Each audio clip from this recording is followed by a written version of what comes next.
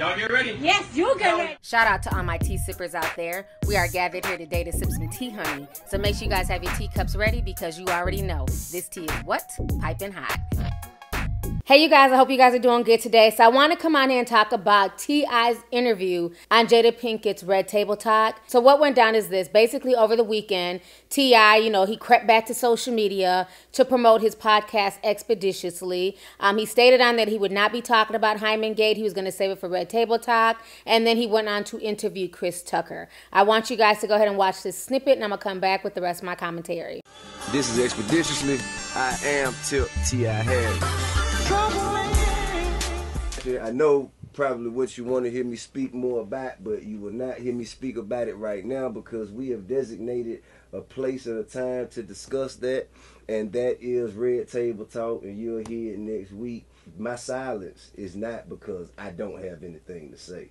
My silence comes out of respect. But with that, I'm going to move on to... All right, so you guys just saw what T.I. posted this weekend. So, of course, Monday morning came and everybody was waiting for it. And then finally, Miss Jada Pinkett Smith dropped the Red Table Talk episode featuring T.I. and Tiny.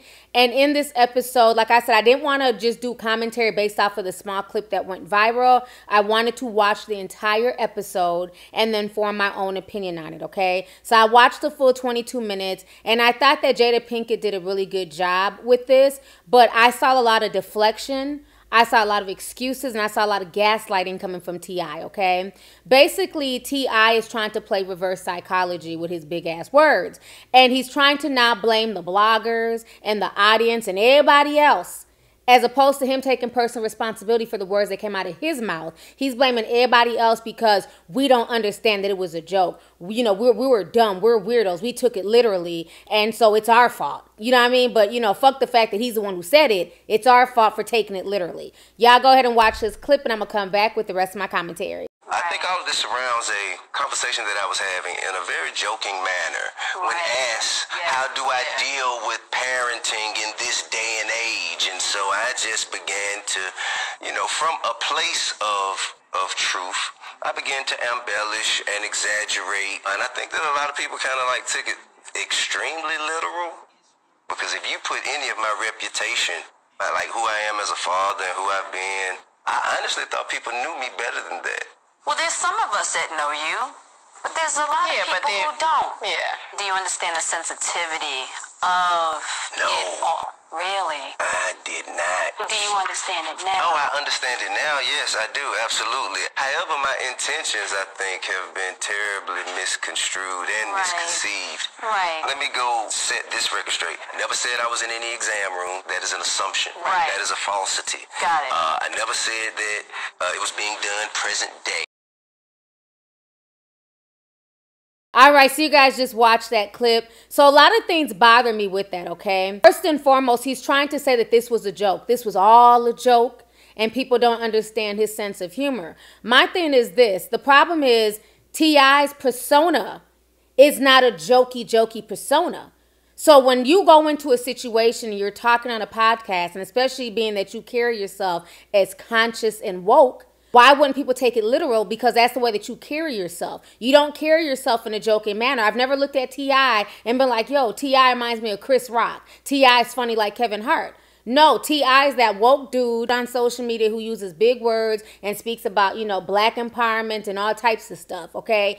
T.I. and cracking jokes and comedy do not go hand in hand. So for him to get mad when this is a persona that he put out there, okay? He went from being a trap rapper to being, the conscious brother who done read a bunch of books. So then he can't get in his feelings when people don't understand that he's joking. Another issue where him and the ladies dropped the ball is if you watch my initial video about the topic, okay, that I did a few weeks ago, I said that as interviewers, they were immature. They were so enamored to have a big celebrity in their face that they dropped the ball. Part of interviewing is listening, okay? Instead of giggling and flirting and being so happy to be in the presence of T.I., they should have been listening. Because had they been listening and heard what was coming out of his mouth, and what was coming out of his mouth was bullshit in his own words that he used towards Candace Owens. Started with some bullshit. Okay. They would have been able to call him out on it, and at that point, we would have all known it was a joke. Because when he first started talking about the whole, he takes her to go, to go get her hymen check. He puts a note on her door,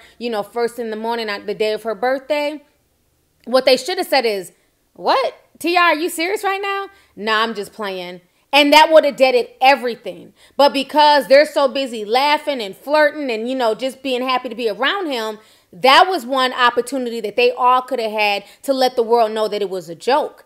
But the fact that they were laughing, and their laughter to me was coming from kind of an uncomfortable place as well. I won't deny that. But the fact that they kept laughing and he kept going on with it, I don't see how anything in that conversation came off as a joke. But let me go ahead and replay it for you guys to refresh y'all's memory. Go ahead and check this out. By the way, your daughters are so beautiful. So beautiful. So, Thank you so much. I'm sure you have your hands full. And the other one's 18, so she definitely knows about sex. See, but this I'm is just the saying. thing. Deyjah, right? She's 18, yes, right? Deyjah's 18, just graduated high school now. And she's attending her first year of college, figuring it out for herself. And yes, not only have we had the conversation, we have yearly trips to the gynecologist to check her height. Oh, okay. I'm done with you right now. So, Do you go with her? She's a prisoner. Yes, I go with her. Somebody check on Deyjah. I go with her. She is a prisoner. So let me tell you, right? So of athletic physical activity. Is she an athlete? No. Oh, there you So go. I say, You're like, sorry, I say, doctor, look, that's I say, not a look, doc. possibility. I say, look, doc. She's not. She don't ride no horses. She don't ride no bike. She don't play no sports, man. Just check the hymen, please, and give me back my results Oh, Deyjah. expeditiously. No. Expeditiously. But I will say, as of her 18th birthday, her hymen is still intact. All right, so you guys just heard that. You guys heard the part where he's talking about putting the note on the door, first thing in the morning. When you tell a joke, you go into the situation lighthearted, so everybody knows it's not a serious situation.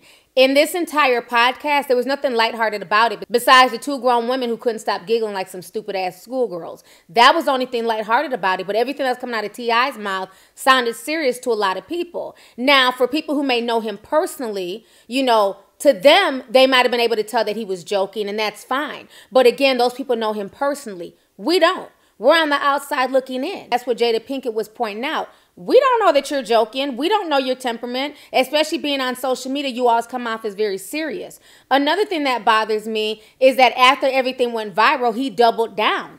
So if it was just a joke, why did you not just address it on your podcast? You have a platform. Why not go onto your podcast the very next day and address it and say, y'all chill out. It was a joke. I would never disrespect my daughter like that. I apologize. Maybe I shouldn't have joked about that situation. Maybe I shouldn't have talked about her hymen. But he didn't do it. He doubled down and he kept it moving until the backlash got too great, that then he decided to go and talk about it on the Red Table Talk with Jada Pinkett Smith. I felt like he was coming out very, very narcissistic. Even in his apology to his daughter, I apologize to my sweet Deyjah, but I ain't apologizing to you weirdos. You don't owe us no apology, brother. We didn't ask for an apology. People have only asked you to apologize to your daughter on the same platform that you disrespected her, okay? A public platform, which he's done, but even that apology came off as kind of insincere and kind of cold and dismissive, okay? And then I like the fact that Jada Pinkett did take a note out of my book for calling out T.I. and his hypocrisy. How his son, who was 14 at the time, can sit on national television bragging about losing his virginity, and T.I. sees nothing wrong with that. But then his daughter is held to a whole different standard. And he's admitted to that. He's admitted to that hypocrisy on how he treats his daughter versus his son. So Jada Pinkett did point that out, okay? But I didn't like the part where he was telling Jada that basically if you're grown enough to have sex and you're grown enough to do this, then now you have to have adult responsibilities. You need to figure out your life. You need to know what you're trying to do. That to me makes no sense. Just because a teenager is having sex, that does not make them an adult. That doesn't mean that they're ready to live on their own, pay their own bills and things like that. This logic makes no sense because T.I. is the same man who admitted years ago that he lost his virginity at 11. So by that logic, should your mom have kicked you out and made you go get an apartment and, pay your own car note and house note because you were having sex at 11? I'm not condoning him having sex at 11, but what I'm saying is just because young children engage in sex, that does not make them adult, nor does it make them mentally mature, period, point blank. So you can't say that because she's having sex or he's having sex, that means they're grown and they need to, you know, make their own way and figure out their own life and start paying some bills and everything else. Like the stuff he was saying just was not making sense. You could tell it was even irritating Tiny by the way she was looking, okay? I feel like there was a lot of mush mouth, double speak going on. You know, I think that T.I. is a good father, don't get me wrong. You know, I think that he has a good rapport with his children for the most part, you know, and he's trying to change. He's trying to change from that, you know, trap boy mentality and the things that he had to do, and he's trying to be a better person, but I feel like sometimes it comes off as very, very narcissistic and very condescending, and that's the part that I don't like, okay? In my opinion, I just feel like this interview was nothing more than him trying to do damage control and trying to flip the script and gaslight the public as if we should take blame for how people felt about the words that came out of his mouth, you know what I'm saying? And then another thing that he needs to realize is, to me, there had to be some truth in there. As we all know, with every joke, there's a little bit of truth in that joke, okay? And so if everything was as copacetic as he's trying to claim, check me out, trying to throw in some big words, okay? If everything was as copacetic as he's trying to claim, why did Deyjah literally unfollow the whole family?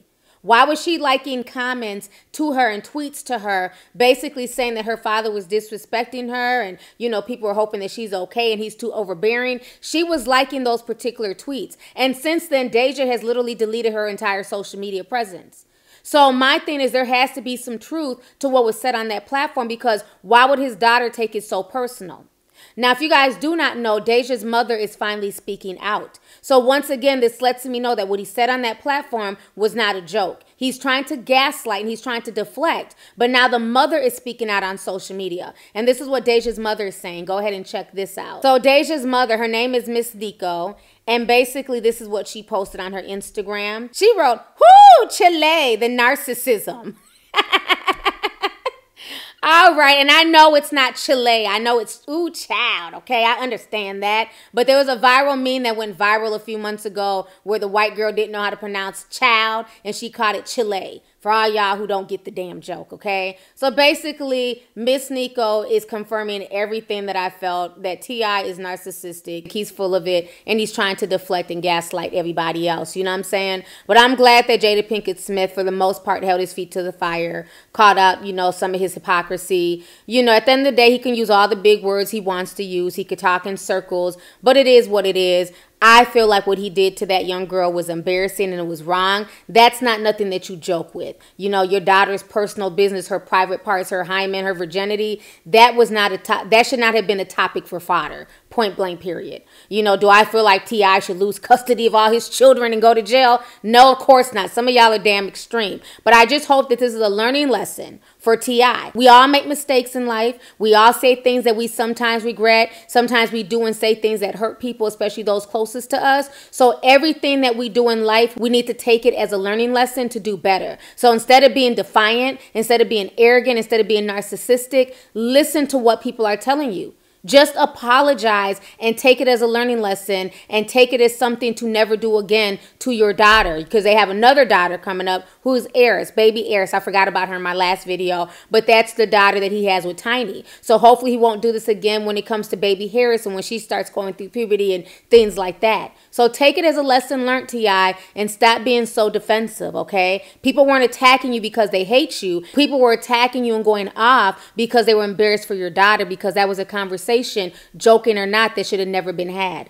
Okay, especially when it comes to Deyjah. Like Tiny said, she's one of the sweetest out of all the kids. She's very quiet, very subdued. You know what I'm saying? She carries herself a certain way. And I really, really like Deyjah. You know, so that's why people went really hard for her, because it's not like she's some wild ass girl on social media twerking and shaking her ass and, you know, being ratchet. We've seen other celebrities' kids, honey, and some of them be out here wilding. So that's one thing I will say is that T.I. has raised them right. You don't see their kids out here doing a bunch of, well, especially the daughters. You don't see his kids, especially his daughters, out here doing a bunch of crazy stuff, getting into fights, cussing folks out. So he has done a good job as a father, but there's always room to improve. That's for everybody, even me as a parent. Nobody's perfect. And you have to be able to listen and take advice from other people, especially people who are older than us, who have experienced things that we haven't experienced. You have to take everything as a learning lesson and stop being so defensive. So that's the thing that I want to leave with everyone, not just T.I., but to everybody. We can all learn from each other, especially when it comes to parenting and being better parents for our children. children, okay? So anyways, y'all, let's go ahead and get the discussion popping. Go ahead and leave a comment. Let me know your thoughts on this entire situation concerning T.I. and his interview on the Red Table Talk with Jada Pinkett Smith. Are you guys buying what T.I. is trying to sell? Or do you feel like T.I. is gaslighting, he's trying to deflect, and that he was dead serious when he said what he said on that podcast? And then how do you guys feel about, you know, basically Jada Pinkett Smith holding his feet to the fire and talking about the hypocrisy with how he's raising his son versus his daughter? So let's go ahead and get the discussion popping. Don't forget to subscribe. Make sure you hit that thumbs up button. And then last but not least, don't forget to hit the bell so you can be down with the notification squad. So let's go ahead and get the discussion popping. Let me know your thoughts. All right. Deuces.